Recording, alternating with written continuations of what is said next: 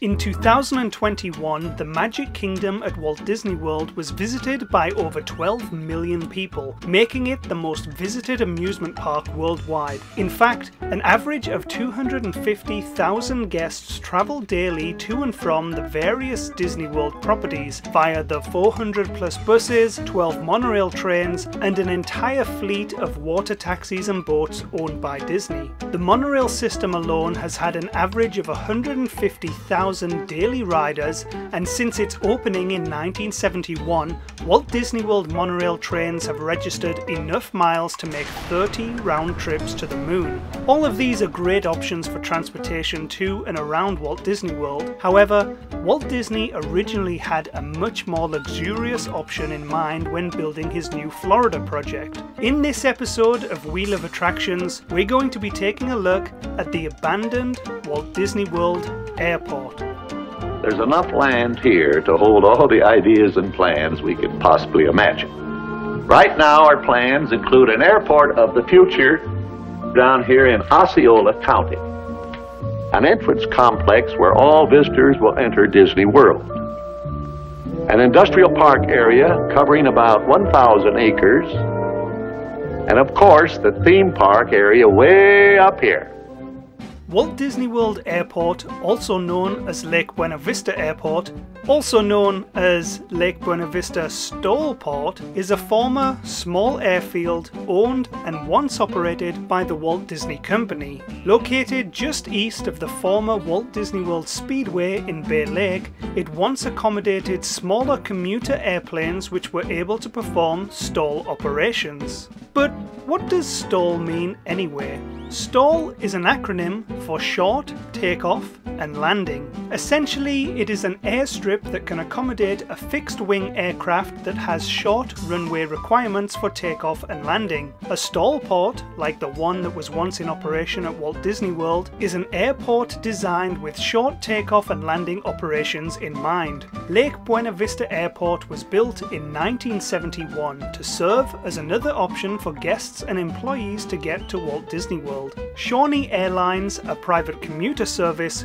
used the airport the most. They used to run 7 flights daily out of Orlando's McCoy Jetport, now known as the Orlando International Airport. They would take newly arrived tourists on a 15-minute flight over to Walt Disney World and then turn right back around, returning with the guests who were leaving the resort.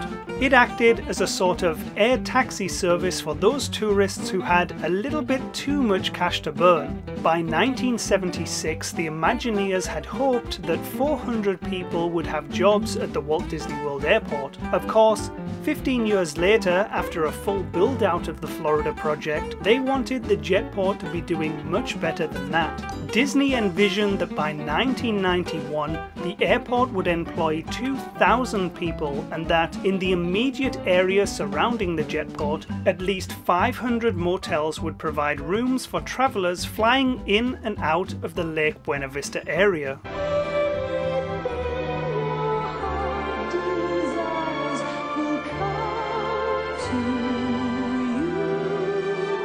Delta Airlines has been chosen the new official airline of Walt Disney World.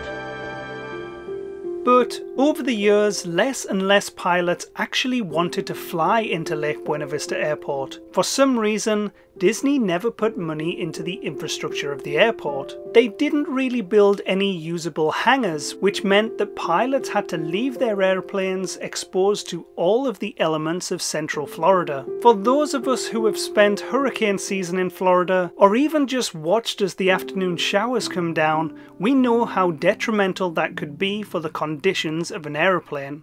But why? Why did Disney suddenly decide to stop putting money into the Lake Buena Vista Airport project? Some theories suggest that it has a lot to do with the high gas prices which grew during the famous oil embargo of 1973. At that time, President Richard Nixon requested Congress to approve a $2.2 billion fund to support Israel in the 1973 Arab-Israeli War. As a result, members of the Organization of Arab petroleum exporting countries took action by cutting production of oil and placing an embargo on oil exports to the United States. Back at the Disney offices, executives were so spooked by the idea of building anything that relied heavily on a steady stream of fuel in order to operate, they completely abandoned all future plans for the airport.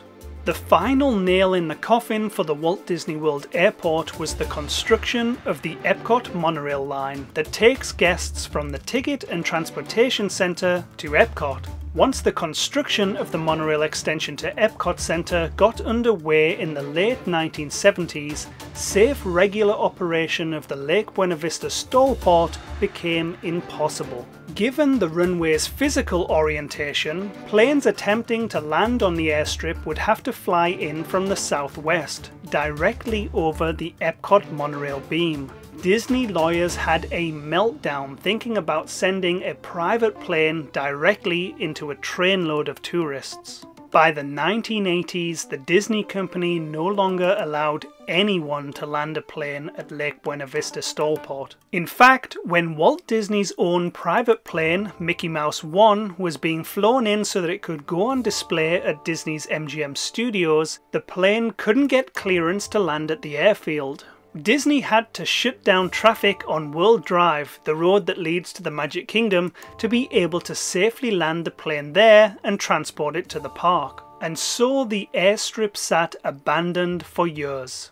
That is, until a group of Imagineers got a clever idea for an experiment. For a brief time in the 1990s, Walt Disney Imagineering used the strip to test the idea of musical roads. If you raise different areas of asphalt along a roadway at very specific intervals, drivers who were travelling over it could hear vibrations that resonated inside their vehicle, thus playing a melody. Test users would roll down the runway at certain speeds and hear the opening bars of Zippity Doo Dah and When You Wish Upon a Star.